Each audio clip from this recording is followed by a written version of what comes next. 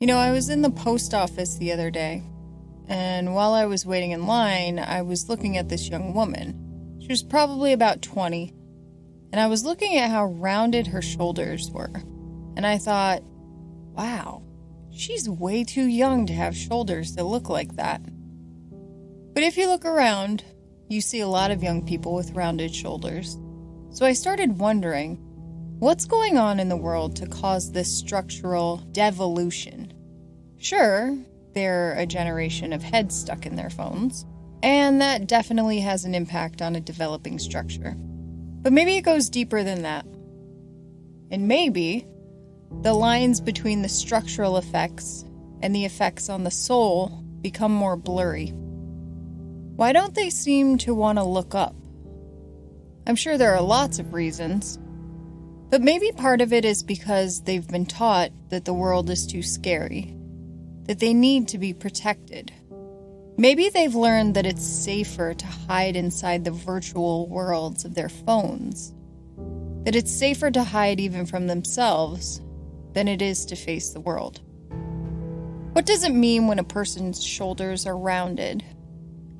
Is it just the effect of gravity? Or is it a way of protecting the heart? When you turn in on yourself, when your structure turns into a shell, it's doing its best to protect you, to keep you from feeling the hurt that is inevitable in real human connections. But when we try to protect ourselves, when we isolate our hearts, the hurt we're trying to avoid is replaced with another kind of hurt, a worse kind. The kind that is lonely, depressed, and anxious. The kind that tells you the world is meaningless. This is what happens when we replace real connections with virtual ones. And it's part of the reason young people are suffering so much. And it's not just young people. It's everyone. And it's not just because of our phones. We all need connection. Need, not want. It's what gives our lives meaning. And even if you convince yourself that these virtual connections are real, your soul doesn't lie. It knows why you're suffering. Connection. It's what gives our lives meaning. But it can't be found in safety. It can't be found by hiding. And it can't be found without putting your heart on the line. Now, there's a lot of ways to open your heart, to become more brave, to have a life that's more meaningful in spite of the suffering.